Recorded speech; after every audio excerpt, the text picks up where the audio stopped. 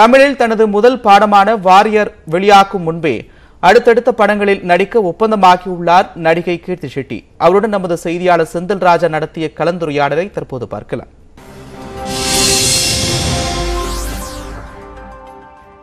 சினிமாவில் ஒரு நடிகருக்கோ நடிகைக்கோ முதல் திரைப்படத்திலேயே அங்கீகாரம் கிடைக்கிறது ரொம்ப கஷ்டமான ஒரு விஷயம். அப்படி உப்பண்ணா திரைப்படம் மூலமாக தன்னுடைய முதல் படத்திலேயே மிகப்பெரிய கவனம் ஈர்த்த நடிகை கிருத்தி ஷெட்டி நம்மளோடு இருக்கிறாங்க. அவங்க வாரியர் திரைப்படத்தில் நடிச்சிருக்காங்க. அந்த படம் குறித்தும் இன்னும் சில விஷயங்களும் அவங்ககிட்ட நம்ம வந்து கேட்கலாம். வணக்கம் கிருத்தி. வணக்கம். நீங்க இப்ப வாரியர் திரைப்படத்தில் நடிச்சிருக்கீங்க. இந்த படத்துக்கான வாய்ப்பு அப்படின்றது, ஏன்னா தமிழ் தெலுங்கு ரெண்டு மொழியிலையும் வந்து உருவாகுது. ஸோ இந்த வாய்ப்பு அப்படின்றது எப்படி அமைஞ்சிச்சு? ஐ திங்க் லிங்குசாமி சார் என்னோட ஐ திங்க் ட்ரெய்லர், என்னோட ஃபர்ஸ்ட் ஃபில்மோட ட்ரெய்லர் பார்த்துட்டு அவருக்கு பிடிச்சிருச்சு. ஸோ அப்போது ஐ திங்க் ஹீ சா சம்திங் இன் மீ. நேற்று சொன்னார், மீரா ஜாஸ்மின் மாதிரி இருக்குது இந்த பொண்ணு ஃபேஸ். ஐ திங்க் அந்த ஒரு மேபி ஹீ சா தேட் இன் மீ. அண்ட் எனக்கு வந்து லிங்குசாமி சார் பையா டைம்லேருந்து ரொம்ப பிடிக்கும். பையா in my life it's one of my favourite films. So எனக்கு ஆக்சுவலி லிங்குசாமி சார் ஆஃபீஸ்லேருந்து ஃபோன் வருது, it was a big thing to me. So நான் அப்போவே ஆல்மோஸ்ட் ஓகே சொல்லிட்டேன். Story கேட்குறதுக்கப்புறம் there was no going back. இப்போ நீங்கள் வந்து இந்த படத்தில் ரேடியோ ஜாக்கியாக நடிச்சிருக்கீங்க இல்லையா? ஸோ இது வந்து உங்களுக்கு சேலஞ்சிங்காக இருந்துச்சா? ஏன்னா இதுக்கு முன்னாடி அந்த மாதிரியான அனுபவங்கள் இருக்காது. நம்ம வந்து ரேடியோஸில் வந்து கேட்டிருப்போம். ஆனால் அந்த கதாபாத்திரத்தை வந்து நம்ம பண்ணும்போது உங்களுக்கு அது அந்த மாதிரி எங்கேயாவது போய் இந்த ரேடியோ ஸ்டேஷனில் வந்து ஒர்க் பண்ணியோ அந்த மாதிரி ஏதாவது பார்த்தீங்களா? நான் ப்ரமோஷன்ஸ் பண்ணுறதுக்கு ரேடியோ ஸ்டேஷன்ஸ்க்கு போயிட்டேன்.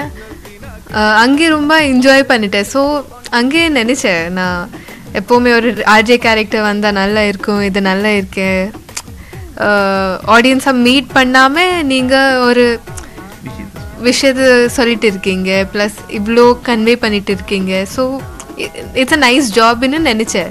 ஸோ ஆர்ஜே கேரக்டர் வந்தால் நல்லா இருக்கும்னு நினச்சதுக்கப்புறம் இந்த கேரக்டர் வந்துருச்சு. இப்போ நீங்கள் வந்து தெலுங்கில் இருந்து படம் பண்ணியிருக்கீங்க, ஒரு குறிப்பிட்ட இப்போ தான் வந்து நீங்கள் ஸ்டார்ட் பண்ணியிருக்கீங்க உங்கள் கெரியரை.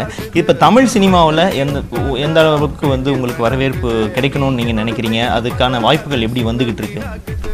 ஆக்சுவலாக I was very surprised because என்னோட தமிழ் படம் ரிலீஸ் ஆகிறதுக்கு பிஃபோர்லேருந்து தான் I got a chance to work with Bala sir and Surya sir.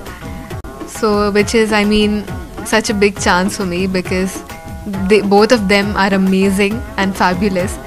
So I'm very excited. And Venkat Prabhu sir kittiyum, now it's a bilingual film.